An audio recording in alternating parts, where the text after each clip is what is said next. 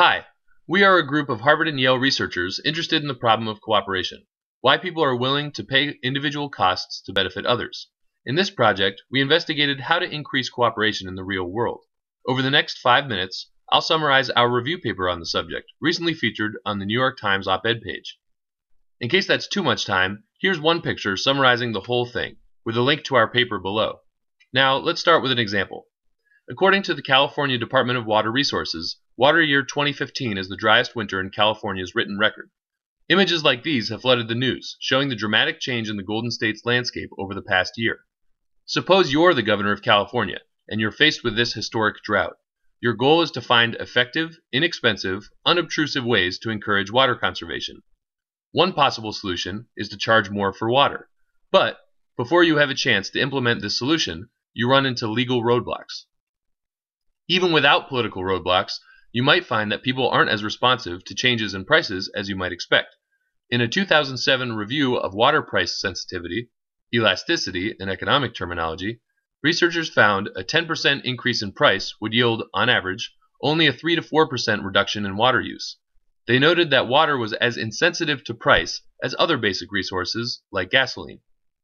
So what can be done to get people to be more cooperative? To find out, we synthesized the results of nearly 100 research studies that attempted to increase cooperative behavior across a wide range of settings. Not only water conservation, but also energy conservation, charitable giving, blood donation, and many others. There were many studies that tried to increase cooperative behavior using some kind of material reward. Changing the price of water is one such intervention, because it makes cooperating, in this case conserving water, more financially appealing. Other examples include giving away t-shirts, mugs, or the infamous tote bag as a reward for cooperation. Like our discussion of changing the price of water, we found that adding these perks do not often promote the desired change in behavior. There were also a number of studies that, instead of giving material rewards to the person cooperating, tried to make cooperating more attractive by increasing the efficacy of giving. Some did this by offering a matching grant that made giving twice or 3 or 4 times as effective. Others did this simply by pointing out how easy cooperation is, or how effective it is. If you think that people are motivated to cooperate by the impact it has, then making cooperation more appealing in these ways should have a big impact. But we found pretty disappointing results. So, if the traditional approaches were not consistently effective, what did work well? What we found might surprise you. The types of interventions that were most consistently successful weren't based on money or prizes, but on leveraging people's social concerns. That is, concerns about what others think of you. What do we mean by this? Let me show you by walking through the 2 most common ways of tapping into social concerns. The first is to increase the observability of people's cooperative deeds. That way, you get more credit for being a good person when you act in a responsible way. Here's one example of how this has been done. Authors Yoeli and Rand put sign-up sheets for a blackout prevention program in apartment building mailrooms in Southern California. They found that including tenants' names, rather than just an identification number, triples sign-up rates. When our good deeds are observable, others can give us credit for them, and we're more likely to do those good deeds.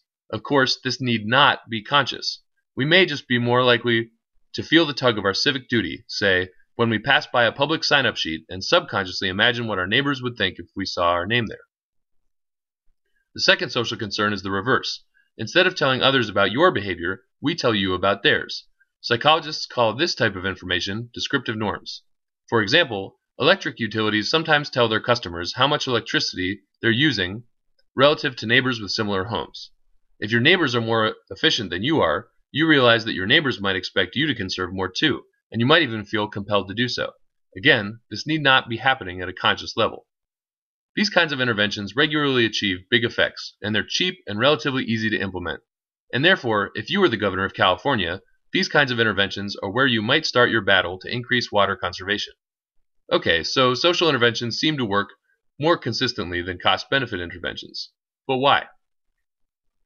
Whether we're talking about observability or social norms, the key idea that these social interventions leverage is that people are motivated to do good, consciously or subconsciously, because of the kudos they get from others. Recognizing this power of reputation concerns is really powerful. For example, it can tell you that those sign-up sheets will work well in settings where neighbors interact a lot and care a lot about what their neighbors think.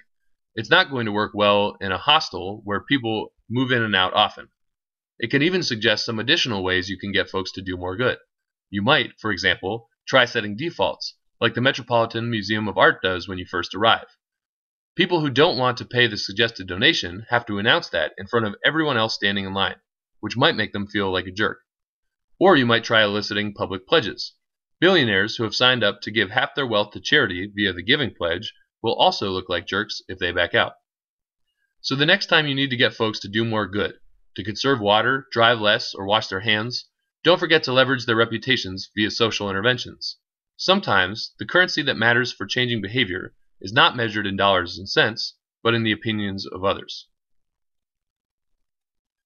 You can read our paper linked below to learn more. Thank you for listening.